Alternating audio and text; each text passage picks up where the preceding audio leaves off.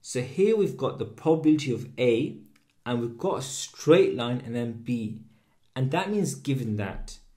That straight line means given that.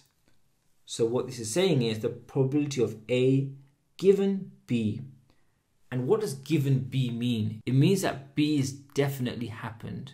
So work out the probability of A knowing that B is definitely happened. That's all it means. And I'll help you make sense of that now. Okay, so this question says B given Y.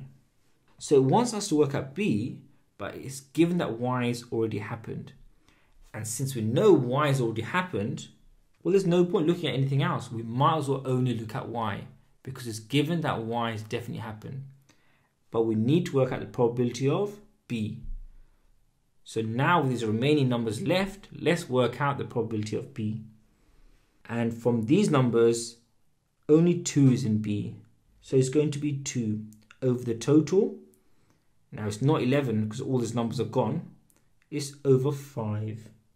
So it's 2 over 5. So it wasn't too bad. Let's try another one. Now we're asked what probability of Y given B.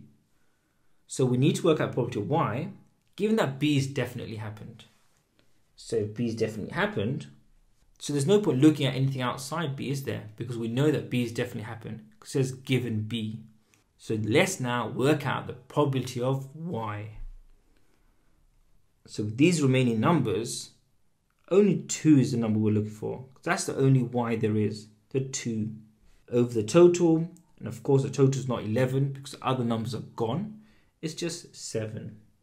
And if you do it like this, these questions are not too bad. Let's try this one. This one's slightly trickier. It says probability of B given that not Y. So it says given that not Y. So if we're given not Y, let's only look at not Y. So where is it not Y? Well, not Y is this and this. So that's all we want to look at. So everything else is gone because it's given not Y. Now let's work out probability of B.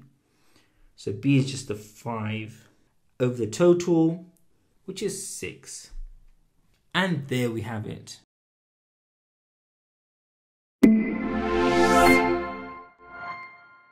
I hope you found that video useful.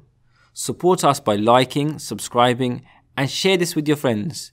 And if you still got some more questions on anything, drop a post on our forum at examqa.com where you'll find your questions answered.